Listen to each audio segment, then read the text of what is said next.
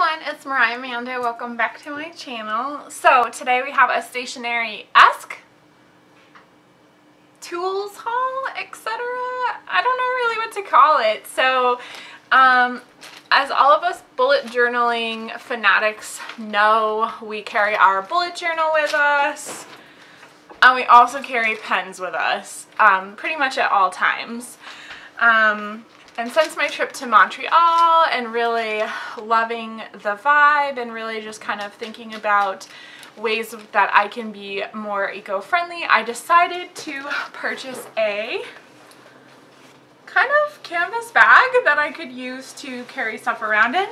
So typically on a day-to-day basis, what I carry around in here is books that I'm reading, my bullet journal, my pens. Currently I have decaf Earl Grey in here on an umbrella, which ironically has umbrellas on it. Thanks, Mom. So this very cute bag is from Barnes & Noble, and I got the matching pencil case for it. So for a while I've just had a pencil case I purchased at Target. It was strictly about function and it wasn't about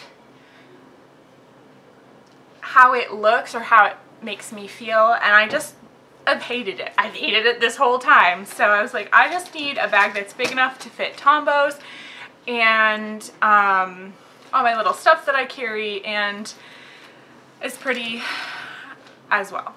So this is the matching bag, and altogether I believe it was like $25 for both the bag and this. I am a Barnes & Noble member, so I do get percentages off their products. So as you can see in here, I have quite a few products, and it's still not even close to being full. I'd say it's probably, maybe it's half full. So I just kind of wanted to talk a little bit about this. I love this material. I love how like industrial the zipper feels. It's just, it's a vibe. It's a good vibe. So as you can see,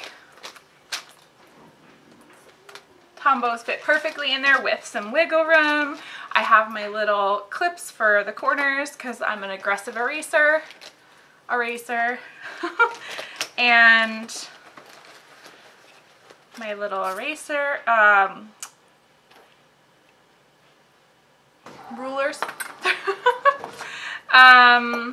I do carry an X-Acto with me for when I use washi tape or when I'm doing like Dutch doors type situations. And then this is my pen situation. So I guess I'll just kind of go into what I carry on a day-to-day basis. So my overall theme for the year is pretty much black and white, but my auxiliary color is purple. So I carry the Tombow TwinTone marker, and then this is the 625 Tombow dual brush pen. I carry two Faber-Castell PITT Artist brush pens, one in 220 light indigo and 148 ice blue. So these are what I use for my yearly spreads, and I actually did have to expand on one of them, and I had to do a secondary page, so I was like out and about and I did have use of these, so I carry those with me, as well as the Zebra Mildliner in light blue. I specifically mostly use this on my books spread, like my reading spread. These reds are only in here because it's the monthly color, so I carry those. And then as far as like other yearly pens wise goes, I have a Zebra Mildliner in gray and a Uniball Impact Silver pen. This one's almost out, so I plopped a secondary backup in there. Oh, I'm sorry. This is for my monthly spread as well. This is the Pigma Micron 01 red pen. I got this in a multi-pack with different colors, so I use it for the title when I'm writing the day out. It gives it a pop of color here. I can show you.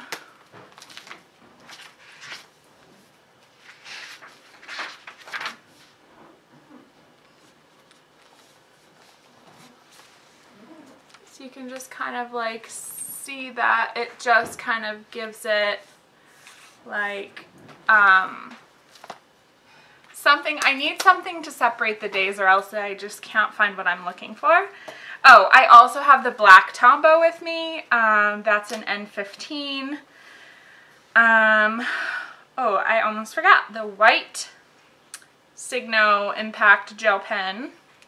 So I use this mostly for mistakes. A pencil, and this is Bic Velocity 0.7. And then a variety of Faber-Castell PITT Artist pens. I have 1,5, which we all know I used a lot in March. Medium, fine. The small one is on my bullet journal, and then brush. And then I also just have